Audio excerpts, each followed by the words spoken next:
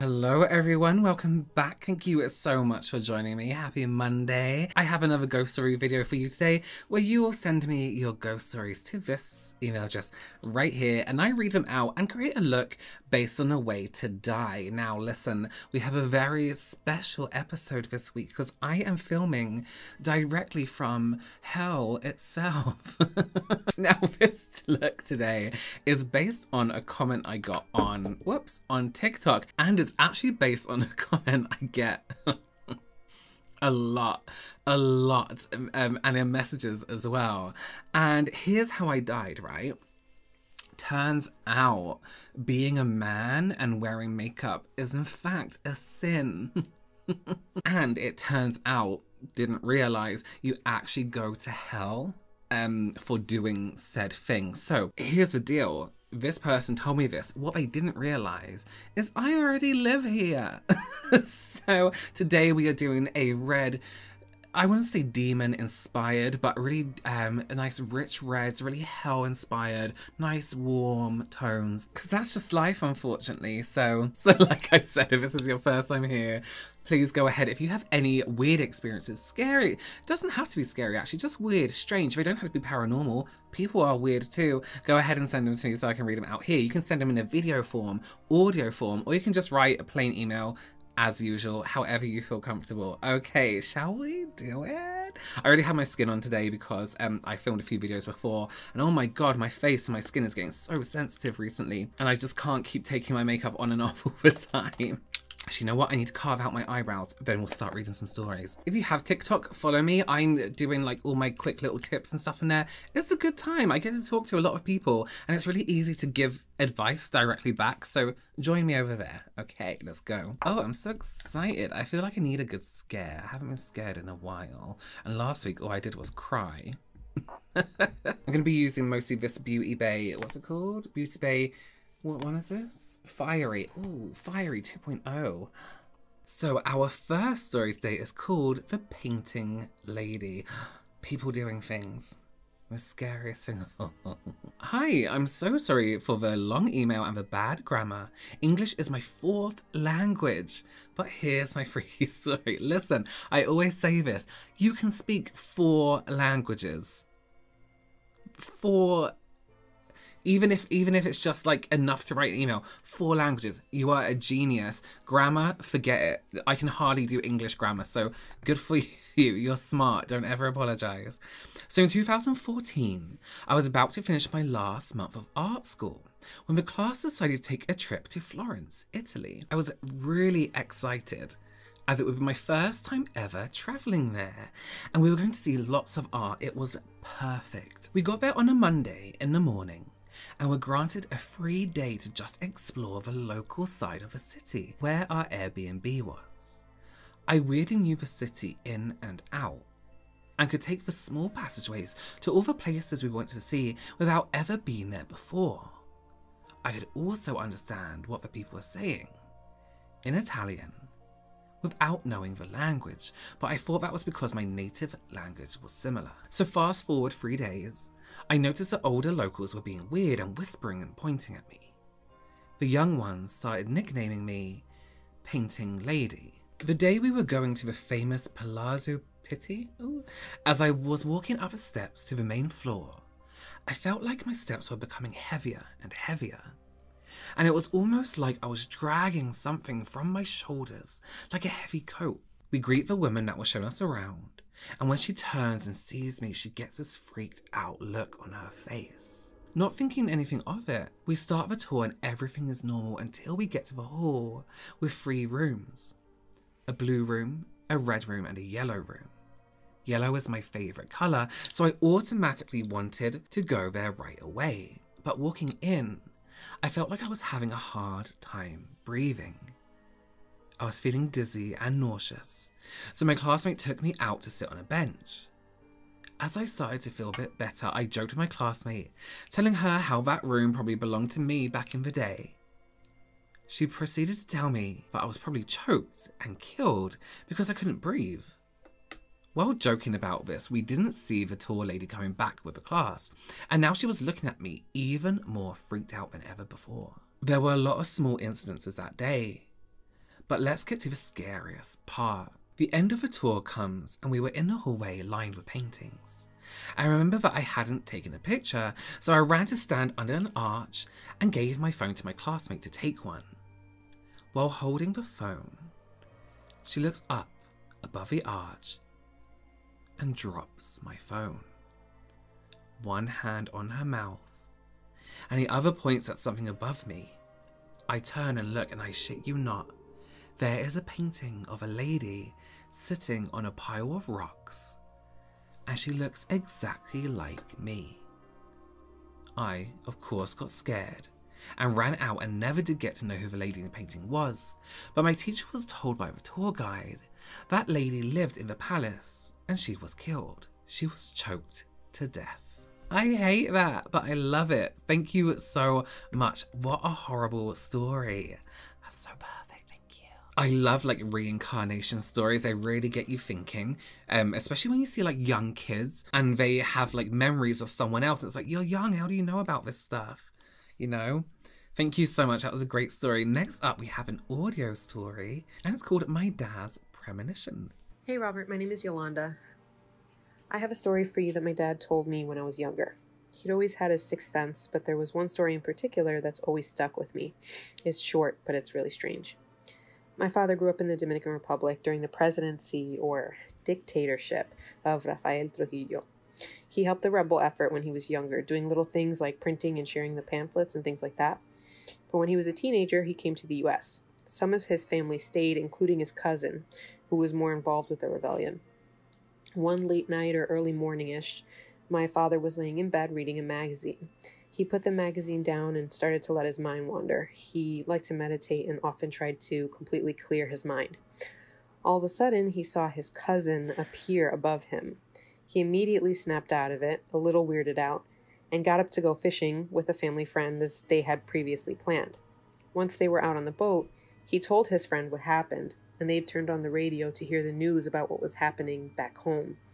It was at that moment that they announced the killing of several rebels in the Dominican Republic, and they named my father's cousin.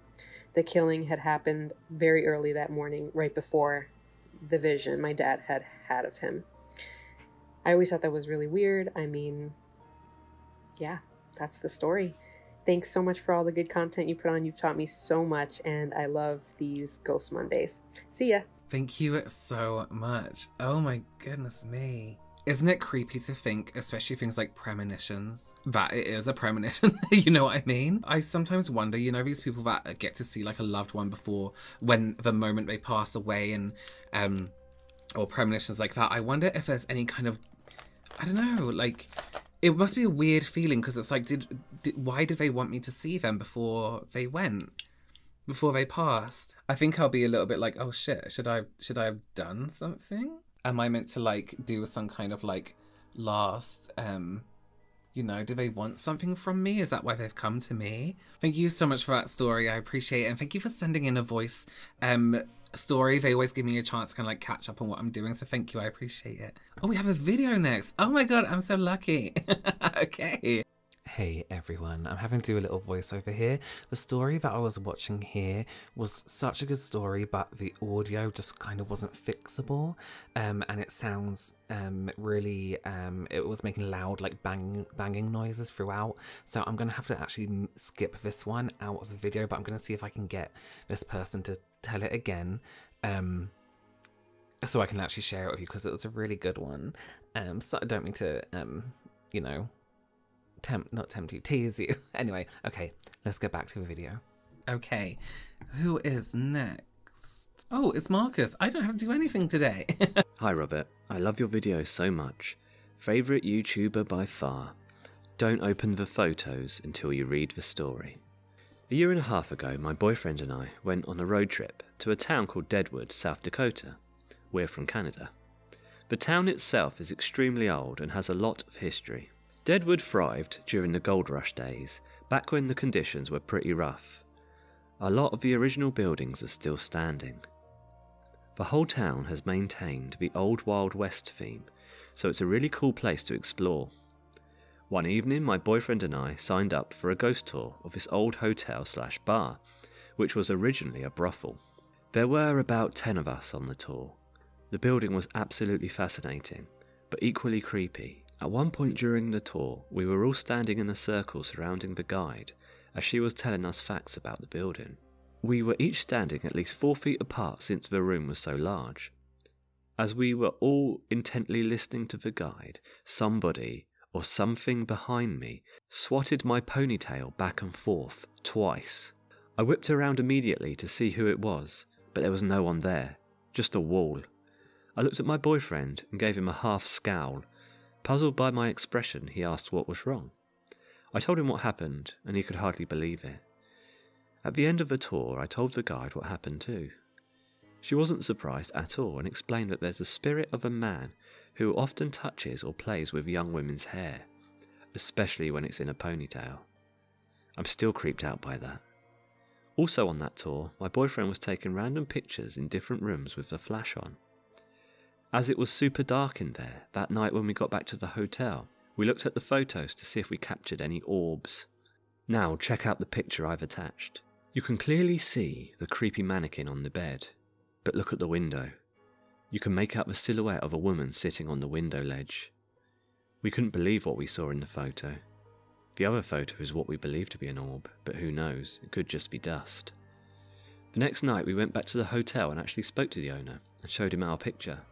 He believed us and told us that's probably the ghost of a prostitute in the 1800s who jumped out of that exact 3-story window in a suicide attempt. She later died in hospital. She was the same ghost that appeared to the owner one night when he decided to nap in one of the rooms. She was standing at the foot of his bed and scared him so bad that he actually had a full-blown heart attack. Thank goodness he lived to tell the tale. He told us he never spent the night there again. Thanks for reading. Hi Robert, it's me, Marcus. Here's another story called Friendly Ghost Helped My Makeup Business. Hello lovely. Though I have many spooky ghost stories, the following is my favourite happy one. This happened a few years ago at the Marriott Hotel, Bellevue, Washington. As I did yearly, I was staying at this hotel for a local bodybuilding competition.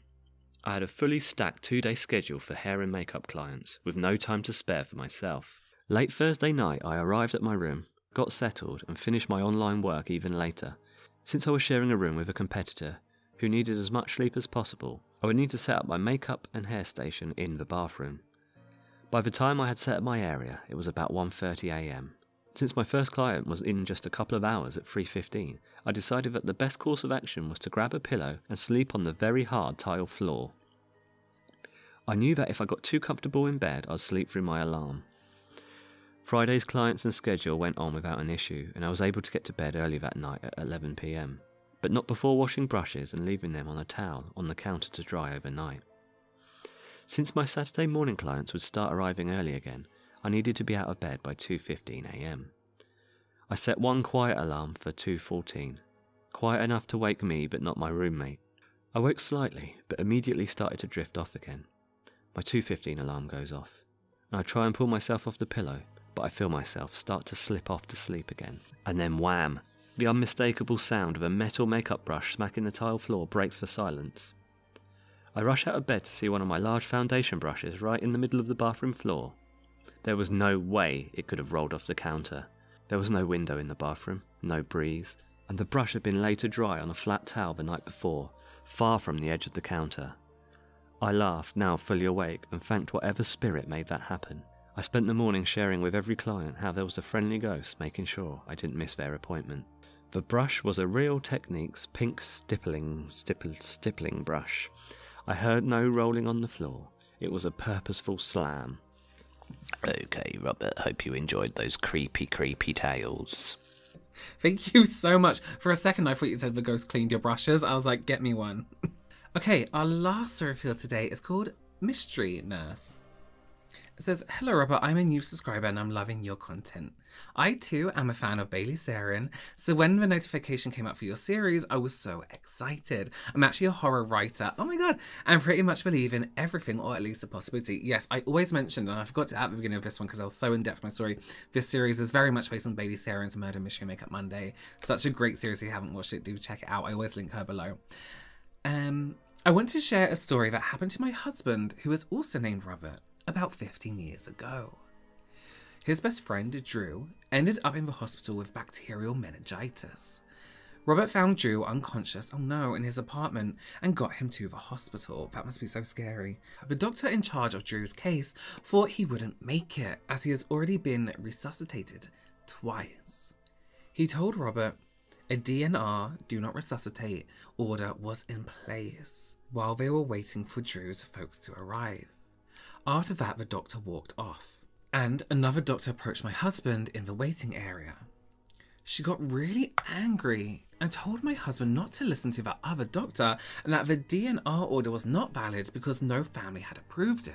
So my husband talked to the nursing staff and the second doctor was right. That DNR could not be enforced, which is good because Drew actually had to be resuscitated a few more times and was stable by the time his folks arrived. And although it took 2 months, Drew pulled through. Robert went to talk to the nurses at the main station in the ICU to find out about that woman doctor and to thank her. When he told them her name, they were very confused. No doctor by that name worked in a hospital at that time or ever before that they were aware of. So did a ghost doctor save Drew's life? My husband is a skeptic, but he believes that's exactly what happened. If she hadn't shown up, Drew probably would have died that night. Yes, that was a ghost doctor. No other explanation. I won't have any other explanation. That was a ghost doctor. Also, that first doctor though, what a fucking creep. Why would you do that? Can you imagine being a doctor and just being like, yeah, I'm not gonna do it. That was crazy. I love stories like that. I love a helpful ghost. Cleaning your brushes, being a doctor, whatever it is they have to do. That was amazing. Thank you so much. Listen, let's hope we all have some kind of useful ghost looking out for us somewhere, right? Okay, so this is my gone to hell, already been in hell. Who knew that powder pigment could put you in a situation like this? Thank you so much for joining me. Like I said, if you have any stories yourself, please send them to this email just right here. Ghost stories, weird stories. You heard what we heard today. Stories like that. Thank you so much for joining me, and I will see you very, very soon. Bye.